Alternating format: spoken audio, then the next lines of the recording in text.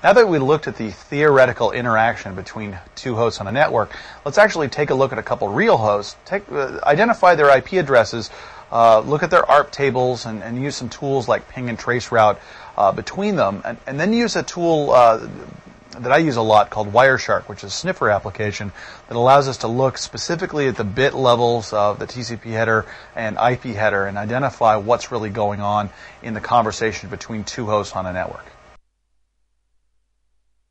Welcome to the ICND1 Demo Lab. As we can see here, I've got a Visio diagram of all the different things we're going to be playing with here. The workstation that I'm on right now, that's running Visio, connected to a Cisco workgroup switch. It's a 2950 series switch, connected to a 2800 series router that's running firewall software because, as we all know, we don't connect directly to the internet without a firewall in between. So we have the firewall services running on the router, and I'll be showing you how to do that at some point in time.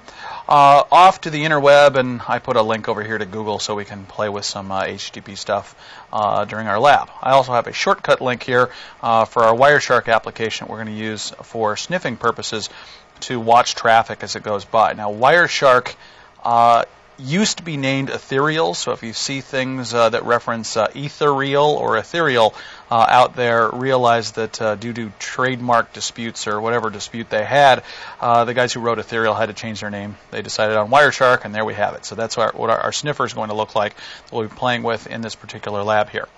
All right, so the first thing I want to do is I want to bring my workstation up. And as we can see down here that we currently don't have connectivity because we don't have an IP address. So I want to go through the process of taking a look at, I'm going to full screen my Visio document here. I want to take a look at the process that it takes to actually pull an IP address from a machine here. So we're going to go ahead and open up a command window here. And there's a lot of little tricks that I pulled to make this Visio diagram do what it's doing here. Me simply clicking on an icon in Visio to bring up a command prompt is it's actually a pretty slick thing. But at some point in time, I'm sure I'll show you guys how to do that. All right, so sitting here from a command window here, if I type in ipconfig from here, which is the command in Windows we use to discover what IP addresses are running on a machine, we can see that currently we don't have an address. Now, the command to solve this would be ipconfig/renew. And of course, if you're running Vista, these commands don't work anymore because Microsoft didn't want you to do this from command line, which is one of the reasons why, since I want to do some control mechanisms here, I'm using Windows XP to control these things a little bit simpler in a lab environment than I could with the wizard type things that we get in Vista. So, okay, so I'm going to, before I hit enter there, I'm going to start my Wireshark application here. Starting this, gives me a little warning about opening things like that. All right, so starting this is going to capture the packets live as they occur on the network, and specifically want to watch this DHCP relationship here. So I'm going to start a new capture, and then I'm going to go back here, and then I'm going to hit enter to actually pull those. You can see in the background we're starting to get some stuff going by, and there's our address. Okay, so let's head back over here and go ahead and stop this capture and take a look at the stuff that we got to see. Of course, there's quite a few interesting things that happened during this process. Now, these three windows, this window is showing you all the different packets. As of right now, there was 23 packets in that time frame. This is the actual packet. We can break it down and look at it from a Ethernet layer 2 perspective, or layer 3, maybe even layer 4 perspective.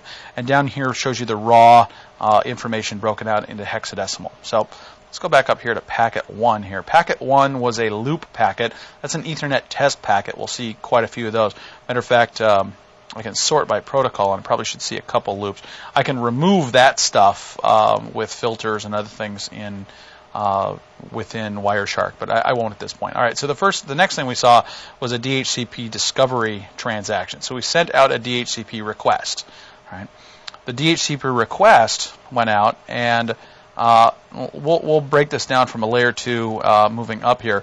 So layer 2, we saw information about the frame going out. The protocol was Ethernet IP UDP boot P. So it's a Ethernet packet, a IP header, UDP header, and then a bootstrap protocol, which is, I did mention that we were talking about DHCP, was the precursor to DHCP, the bootstrap protocol.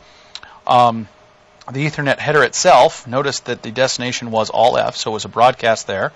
The source address was our micro STEE, that's the manufacturer of the motherboard, organizational unique identifier that Wireshark recognized, which is actually registered 0013D3, and then the actual MAC address serial number, if you will, for this machine, CE2933E.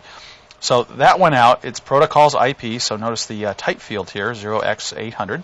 I'll close the Ethernet header. Look at the IP header. Source protocol is all zeros because we don't have an address yet. Destination was a broadcast address. So I can look a little farther into that. The version was version 4. It's a 20-byte header.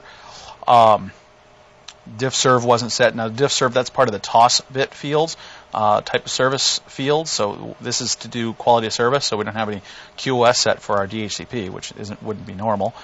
Flags, fragmentation, offset, I wouldn't imagine we'd be fragmenting it. Protocol was UDP, OX11. Now, 11 converted to decimal would be 17. All right, and then a header checksum to make sure that the header didn't get modified, source and destination IP addresses. So if you go back and go look at the IP header diagram that you had, you can see that this formats exactly out to that IP header diagram that we saw in the slide presentation.